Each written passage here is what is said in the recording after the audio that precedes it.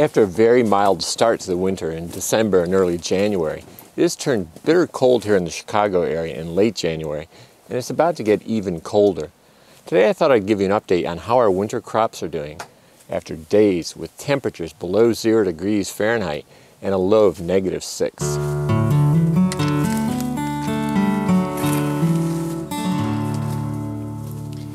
It's only 7 degrees outside right now, but it's sunny, and that makes a huge difference because it's much warmer here in the hoop house. In fact, it feels like a nice spring day.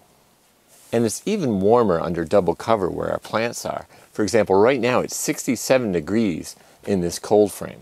And even though it's been as cold as -6 degrees Fahrenheit outside, it's only gotten down to about 18 degrees Fahrenheit under double cover. Well, I was definitely overdressed for our nice warm microclimate here, so I decided to take off a layer. And what I want to do now is uncover our crops, take a look at them to see how they're doing, see if we've lost anything, and I want to harvest crops before the next cold spell. It's about to get really cold. We're expecting a low of -20 Tuesday night and a high of -13 on Wednesday. So I want to harvest crops before that bitter cold comes to get the most out of our harvest. Let's get started.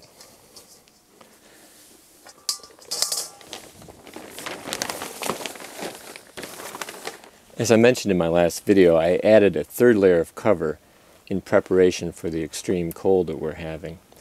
And this is Agrobond row cover. Let's remove it and take a look at how our crops are doing. Well, this is tatsoi right here, and that's one of the crops I was most concerned about losing to the cold. And as you can see, it's perfectly fine. If I feel the soil around here, the soil isn't even frozen. So we've had a number of nights below 0 and a low of -6, and I can stick my finger all the way down in the soil. So it's not even frozen, so that's a really good sign so far. So let's harvest some tatsoi. Excuse me, Oscar. Always, no, don't go in there, honey.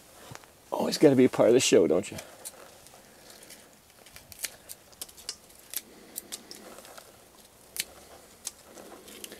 These plants are perfectly fine. Not even showing much stress, just a tiny bit.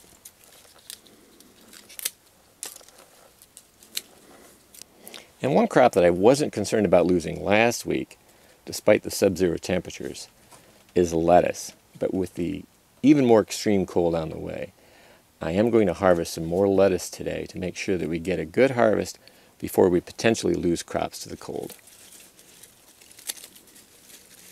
And I'll just harvest the outer leaves for now.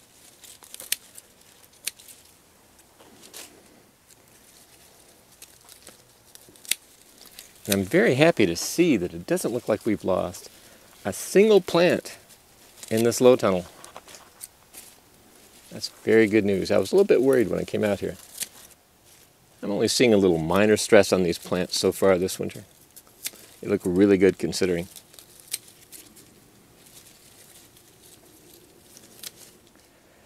Because I'm focusing on harvesting greens that may not make it through the week next week, I won't even bother to harvest this claytonia or miner's lettuce.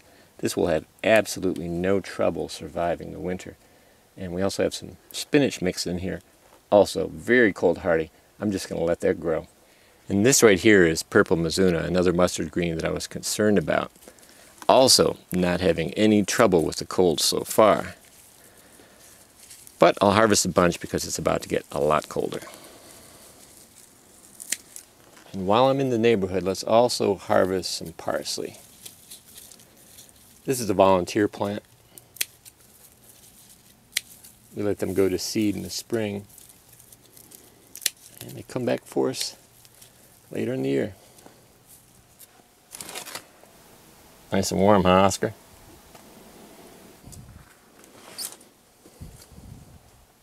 So now I've moved on to our second low tunnel, and once again I don't see any plants that didn't make it through the cold. Everybody seems to be doing just fine. Okay, now I've moved on to our cold frames, and we have pretty much the same story. Everything looks fantastic. But we do see a little wilting right now.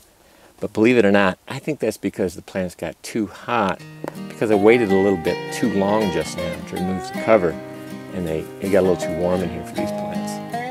I don't think it was the cold. Let's get some more mizuna. Let's load the truck, move to the country.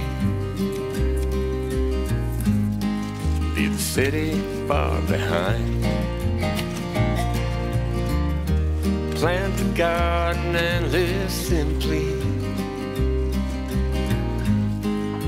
and grow our peace of mind.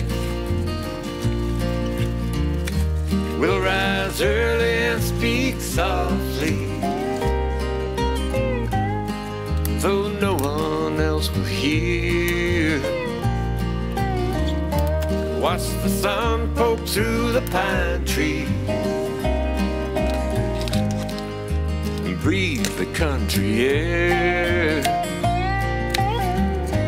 If we could, we'd leave tomorrow for a cabin on a mountain stream. But this city has a hold on us, so for now we'll have to dream. Well, I'm done with my harvest, and it's starting to feel downright hot in here, at least with this sweatshirt on. I'll be back tomorrow to harvest more before the extreme cold on Tuesday.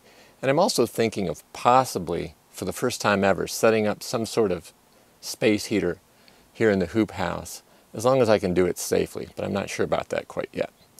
So I'm going to head back inside, enjoy this salad, and it looks like Oscar isn't ready to come in yet, so I'll give him a few more minutes. You chase the train, I hit the highway, as we count down the days. One day closer to the country, one day closer to the dream.